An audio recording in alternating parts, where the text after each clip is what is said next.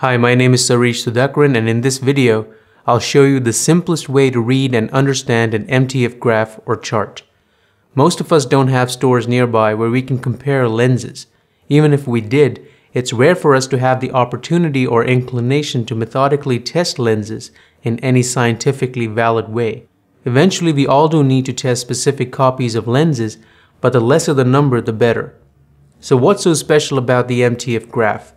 If you know how to read it, you can find out four cool things: the resolution of a lens or how sharp it is, how well it can resolve edge contrast or acutance, how good the bokeh is, and at which aperture the lens delivers the best results. The advantages are obvious, and I'm here to tell you it's easy to read an MTF chart. Let's start with the basics. A lens throws an image circle, and the sensor must fit within it. We all know that. However, most lenses are designed to be sharpest at the center, but the really wide or cheaper or mass-produced ones tend to lose sharpness towards the corners. A telephoto lens, or an expensive lens, is expected to maintain sharpness throughout the width of the sensor. The furthest distance from the center of the lens is the corner. So these are our two end points, the center and the corner. The distance from these 2 points is half the diagonal of the sensor, but we don't really need to care about that right now. A perfect lens will be sharp at the center and equally sharp all the way to the corner. This will be a straight line. The height is 1 or 100%, perfection. There is no lens that achieves this. So even the best lenses go below this at the center. Then they usually fall off towards the edges, though there are exceptions. Now if you're like me, you'll say, wait a minute, there are 4 edges to a sensor. Which edge are we testing here? Ideally, you need to test all corners separately. If the lens is a good copy, the MTF chart should be identical. Unfortunately, most manufacturers represent the best corner. While some testing programs do average out all results for an overall representation, we work with what we get. Now, what exactly do engineers point the lenses at?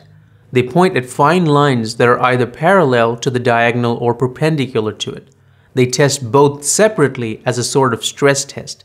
A lens never performs equally well, so it's important for it to do well in both. The results you get from testing the parallel lines go like this, a solid line, while the results of the perpendicular lines will be slightly different and is always represented by a dotted line. This particular MTF chart is one of the best lenses on the planet, the Zeiss Otis 85mm f1.4. For all its beauty, it's still not perfect. With modern cameras reaching 8K, you really need to test lenses at 100 line pairs per millimeter, but few manufacturers do. Each manufacturer tests for what they think is important. Usually they top out at 30 or 40 line pairs per millimeter. Each line pair is a line and a blank space. Some manufacturers incorrectly write lines per millimeter, but that's just lazy writing. They point the lens at parallel and perpendicular lines that are 30 or 40 or whatever line pairs per millimeter, and a computer studies how sharp the results are. This line tells us how sharp the lens is, so it's also called the resolution line. The solid line shows how the lenses perform with parallel lines, and the dotted line shows how it performs with perpendicular lines. Notice how they are never the same, though theoretically they should be. Next, you'll notice most MTF charts have 2 pairs of lines. What's the other one for? There's another kind of stress test possible, and that's testing for edge contrast, or acutance. Think leaves in a forest. Can the lens tell each leaf apart?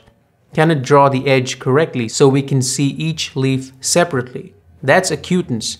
In many ways, when people say a picture is sharp, they're probably talking about a picture with a higher level of acutance rather than resolution. So a higher acutance gives us the perception of sharpness. To test for acutance, the manufacturers point the lens at parallel and perpendicular lines at a lower resolution, usually 10 line pairs per millimeter. The resulting line is almost always above the resolution line. Some manufacturers call this the contrast line, though I don't like to use the word because contrast has another better meaning. I'll just call it the acutance line. So how can an MTF graph tell us about the sharpness and edge contrast of a lens? The higher the points for both, the better. The straighter they are, the better. The ideal lens would be just one line for all, but that's impossible. Here's a quick comparison between the Zeiss Otis 85mm 1.4 and the Zeiss Planar 85mm 1.4, both wide open. These lenses were tested by Zeiss at 3 resolutions, 10, 20, and 40 line pairs per millimeter. For simplicity, I'll erase the 20. First, let's study the resolution line. Notice how the planar resolution line maxes out at about 35% in the center, while the Otis clocks in at 70%. That's a large increase in resolution.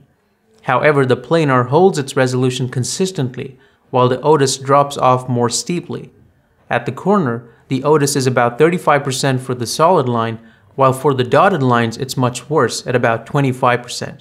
The planar stops at 20%. There's no doubt which is the better resolving lens here. Now let's compare the acutance lines. The planar starts off at 85% but drops off almost to 50%, while the perpendicular results are much better. On the other hand, the Otis is almost at 95% and drops to 70%, while doing well with the dotted lines. Since the Otis has higher values, it has the better acutance as well. Not only is the Otis excellent at the center, but it also performs well for fine detail. Unfortunately, Zeiss has only published an f4 chart for the Otis and an f5.6 chart for the planar, so we can't really directly compare them. Yet you can see how they are very similar when stopped down. The planar is supposed to have the advantage here because f5.6 is around the diffraction limit for full-frame sensors, but the Otis still beats it overall. There is no doubt which is the better lens, at least with regards to resolution and acutance. If manufacturers showed us MTF charts for all apertures, we would be able to tell at which aperture a lens works best. Unfortunately, very few do. Actually, that's a good thing because it would get really tedious to read. Usually, lenses are tested at infinity focus, but the results will vary at close focus or any other focus point. It just wouldn't be practical or useful for either of us. Luckily, most have MTF charts at 2 apertures, either wide open and stop down, and this tells us a lot. Let's move on. I also said MTF charts can tell us about bokeh. Isn't bokeh supposed to be subjective? Yes, but the graph can tell us a lot. If the dotted lines are close to the solid lines, the bokeh is more uniform and will blend in better when out of focus. Obviously, the ideal bokeh is if both lines meet. If you look at the 2 MTF charts again, you'll see how well the planar does in relation to the Otis. Both have solid and dotted lines close to each other when wide open. The planar is slightly worse off, but it would be extremely hard to tell the difference in actual photographs without a side-by-side study. Many people praise the bokeh of the Otis, and you can see the 2 lines are as close as they'll ever be. So we've covered all the cool things you can do with MTF charts, but there are some important no-nos. 1. You can't compare charts from different manufacturers directly. They don't test these things the same way. Some only publish theoretical MTF graphs, while others publish tested ones. And there are a few that don't publish any at all. I'll list a few links of sites that do excellent third-party evaluations. Secondly, you can't compare a wide angle to a telephoto. A wide-angle lens will always look worse, but that wouldn't really affect how it does its job. Don't trust the numbers on the MTF charts either. They're supposed to mean something, but since it's likely the data is fudged, we should not give too much weight to it.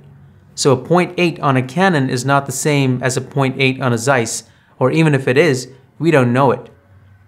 Finally, even if you have MTF charts for each aperture, the ideal aperture might be 1 or 2/3 of a way down or up, so don't look for the exact ideal aperture in an MTF chart. The best you can get is a general feel for how the lens might perform. Guess what? You have now learned to compare lenses that may not even be present in the same city or country you're in. Short of testing the lenses yourself, this is as good or as objective as it gets. I hope this video has helped you understand MTF charts and how to read them. By the way, MTF stands for Modular Transfer Function, not that you should care.